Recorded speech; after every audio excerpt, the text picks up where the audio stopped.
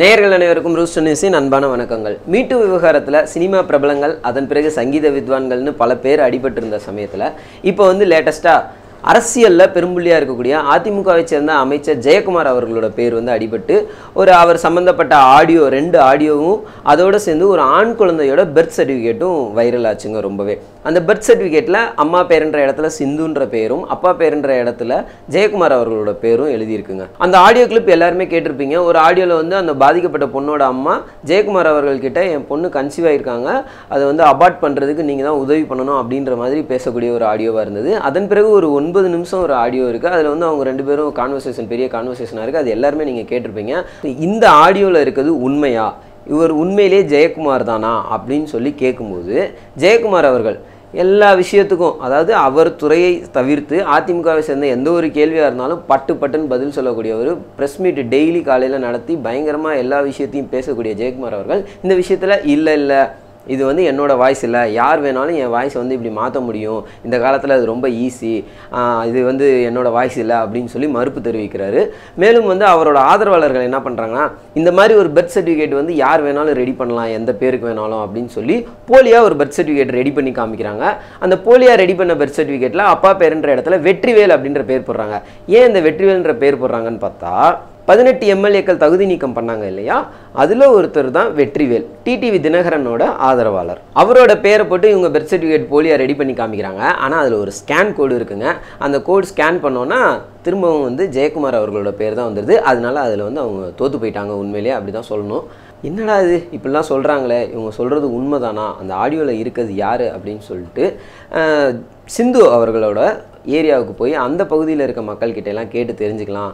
TTV தினகரனோட ஆதரவாளர்கள்லாம் என்ன சொல்கிறாங்க அப்படின்னு பார்த்தோன்னா, சிந்து அவர்கள் வயசு 24, பிபிஏ முடித்தவங்க. அவங்களுக்கு கல்யாணம் நடக்கலை, தள்ளி போயிட்டே இருந்திருக்கு. அதனால அவங்க குடும்பத்தை சேர்ந்தவங்களாம் சேர்ந்து அவங்களுக்கு ஒரு பரிகாரம் பண்ணியிருக்காங்க. அந்த பரிகாரம் பண்ணுறதுக்கு ஒரு நபர், அந்த மந்திரம் சொல்லுவாங்க இல்லையா, அவங்கள்ட்ட பரிகாரம் பண்ணியிருக்காங்க. அவர் கிட்டத்தட்ட 1.5 லட்ச ரூபா வரைக்கும் இவங்ககிட்ட பில்லு போட்டு தீட்டிட்டு போயிட்டார்.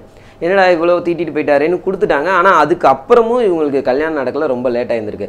அதனால அந்த குடும்பத்தை சேர்ந்தவங்க என்ன பண்ணிட்டாங்க, இவர்கிட்ட பணத்தையாவது பிடிங்கிருவோம் அப்படின்னு சொல்லி முயற்சி பண்ணியிருக்காங்க. எதுவும் நடக்கலை. போலீஸ்லாம் கம்ப்ளைண்ட் பண்ணி பார்த்துருக்காங்க, எதுவும் நடக்கலை. அந்த யார் அந்த பரிகாரம் பண்ணாரோ அவர் உங்களால் முடிஞ்சதை பார்த்துக்கோங்க அப்படின்னு சொல்லிட்டு அவர் எஸ் ஆகிட்டாருங்க. ஸோ இவங்க முயற்சி பண்ணி பார்த்துட்டு ஒன்றும் நடக்கலையே அப்படின்னு சொல்லி ஒரு நபரோட ஆலோசனையின் பேரில் அந்த ஏரியாவில் எம்எல்ஏவாக அப்போதைக்கு இருந்த அமைச்சர் ஜெயக்குமார் அவர்களை போய் நேரில் போய் சந்திச்சிருக்காங்க. ஜெயக்குமார் அவர்களும் அவங்கக்கிட்ட நம்பர் வாங்கிட்டு நான் உதவி பண்ணுறேன் அப்படின்னு சொல்லி அனுப்பிச்சி வச்சுட்டாருங்க. அப்புறம் கொஞ்ச நாள் கழித்து அந்த நம்பருக்கு அவர் கால் பண்ணியிருக்கதாகவும், அந்த சமயத்தில் சிந்து அவர்களோட அம்மா ஊரில் இல்லாத காரணத்தினால சிந்து தனியாக போயிருக்காங்க. ஃபோனில் அவர் என்ன சொல்லியிருக்காருன்னா, இந்த விஷயம் சம்மந்தமாக போலீஸ்காரங்களாம் இங்கே வந்திருக்காங்க, வாமா பேசி தீர்த்துக்கலாம் அப்படின்னு சொல்லி தான் அவர் கூப்பிட்டதாகவும், இவங்க போய் பார்த்தப்ப அங்கே போலீஸ்லாம் யாருமே இல்லை, வெறிச்சோடி இருந்தது, இவர் மட்டும்தான் இருந்தாருன்னு சொல்லியிருக்காங்க.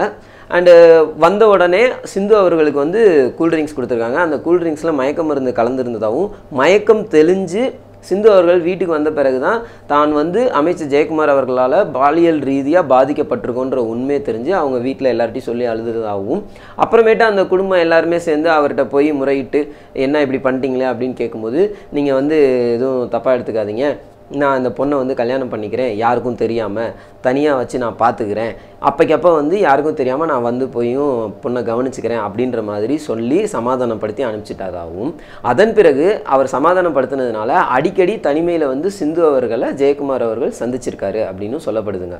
ஒவ்வொரு முறை இந்த மாதிரி சந்திக்கும் போதும் அவர் சாப்பிட்றதுக்கு சிந்து அவர்களுக்கு ஒரு மாத்திரை கொடுத்துருந்ததாகவும் சொல்லப்படுறாங்க. இந்த போக்கெல்லாம் பார்த்த சிந்து அவர்களுக்கு ஒரு நம்பிக்கை இல்லாமல் இருந்திருக்கு. என்னடா கல்யாணம் பண்ணுறேன்னு சொன்னாங்களே, இன்னும் பண்ணலையே அப்படின்னு சொல்லிட்டு அந்த நடவடிக்கையில் சந்தேகம் வந்ததுனால ஒரு தடவை அவங்க அந்த மாத்திரையை எடுத்துக்கல. அந்த சமயத்தில் அவங்க கன்சீவ் ஆகிருக்காங்க. என்னப்பா இப்படிலாம் கதையாக சொல்கிறீங்க, இதெல்லாம் உண்மைதானா அப்படின்னு நீங்கள் சந்தேகப்படலாம். டிடிவி தினகரனோட ஆதரவாளர்கள் சொல்லும்போது இதில் எங்களுக்கு என்ன இருக்குது, நாங்கள் நடந்தது தானே சொல்கிறோம் அப்படின்னு சொல்லிட்டு முன்னாள் முதலமைச்சர் ஜெயலலிதா அவர்கள் ஹாஸ்பிட்டலில் இருந்த சமயத்தில் அரவக்குறிச்சியில் தேர்தல் நடந்தது இல்லையா, அந்த சமயத்தில் அவர் தங்கியிருந்த ஹோட்டலில் தான் சிந்து அவர்களும் தங்க வைக்கப்பட்டிருக்காங்க அப்படின்ற மேலும் ஒரு உண்மையை சொல்கிறாங்க. என்னடா அக்கம் பக்கத்தில் இருக்கவங்களாம் இந்த மாதிரி சொல்கிறாங்களே, ஒருவேளை உண்மையாக தான் இருக்குமோ அப்படின்னு நினச்சா ஜெயக்குமார் அவர்களோட தரப்பில் மறுத்துக்கிட்டே தான் இருக்காங்க. கடைசியாக இந்த போலீஸ் சர்டிஃபிகேட்லாம் ரெடி பண்ணி அதில் வெற்றிவேல்ன்ற பேர் கூட போட்டாங்களா. ஏன் வெற்றிவேலுன்ற பேரை முக்கியமாக போட்டாங்க அப்படின்னு பார்த்தோன்னா, அவர் சில இடங்களில் இதுக்கு முன்னாடி சமீப காலமாக ஒரு சில வார்த்தைகள்லாம் சொல்லியிருக்காரு. பார்த்து பேசுங்க, அப்புறம் அசிங்கப்பட்டுருவீங்க அப்படின்னு ஒரு இடத்துல சொல்லியிருக்காருங்க. அதன் பிறகு ஒரு பேட்டியில் வந்து என்ன சொல்லியிருக்காருன்னா, எம்பிக்கு தம்பி பாப்பா பிறந்திருக்கு அப்படின்னு சொல்லியிருக்காரு. என்னப்பா அவர் இப்படிலாம் சொல்கிறாரு அப்படின்னு சொல்லி ரிப்போர்ட்டர்ஸ்லாம் திரும்ப கேட்கும்போது, பாதிக்கப்பட்ட பொண்ணுக்கு நியாயம் கிடைக்கணும், அப்படி நியாயம் கிடைக்கலைன்னா நான் வந்து ரகசியத்தை எல்லாம் வெளிவிட்டுருவேன் அப்படின்னு சொல்லிட்டு ஒரு புதிராகவே சொல்லிட்டு அவர் கிளம்பிட்டாருங்க. வெற்றிவேல் அவர்கள் சொன்ன புதிர் வார்த்தைகள், வெளிவந்த ஆடியோ, பர்த் சர்டிஃபிகேட் இது எல்லாத்தையும் லிங்க் பண்ணி பார்க்கும்போது இது உண்மையாக தான் இருக்கும் அப்படின்னு தோணுது. இதே சமயத்தில் அந்த ஆடியோவில் பேசின மாதிரியே அவங்க வந்து பணம் வாங்கியிருக்காங்க அபார்ட் பண்ணுறதுக்காக சிந்து குடும்பத்திலேருந்து. அபார்ட் பண்ண போன இடத்துல இவங்க வந்து அபார்ட் பண்ணுற ஸ்டேஜ்லாம் தாண்டிட்டாங்க, இனிமேல் அபார்ட் பண்ணால் இவங்க உயிருக்கே ஆபத்துன்னு சொன்னதுனால தான் அவங்க அபார்ஷன் பண்ண முடியாமல் குழந்தைய பெற்றுக்கிட்டதாகவும் ஒரு தகவல் இருக்குங்க. இந்த சம்பவம் உண்மையாக இருந்தால் பாதிக்கப்பட்ட சிந்துன்ற பொண்ணுக்கு சரியான முறையில் நியாயம் கிடைக்கணும். மாநில அரசு அமைச்சர் ஜெயக்குமார் அவர்கள் மீது கடுமையான நடவடிக்கை எடுக்கணுன்ற கோரிக்கையை முன்வைச்சுக்கிறோம். இது போன்ற ஒரு சம்பவம் தமிழகத்தில் இதான் முதல் முறையான்னு பார்த்தோன்னா இல்லவே இல்லைங்க. அறிஞர் அண்ணா அவர்கள் முதலமைச்சராக இருந்த சமயத்தில் கலைஞர் கருணாநிதி அவர்கள் அமைச்சராக இருந்தபோது கலைஞர் கருணாநிதி அவர்கள் மேலே இதே போன்ற ஒரு குற்றச்சாட்டு வைக்கப்படுது. அது யாருன்னு பார்த்தீங்கன்னா தற்போதைய எம்பியாக இருக்கக்கூடிய கனிமொழி அவர்களோட தாயார். இந்த குற்றச்சாட்டை சொன்னவங்க யாருன்னா அண்ணா கிட்ட மனோரமா ஆட்சி அவர்கள்.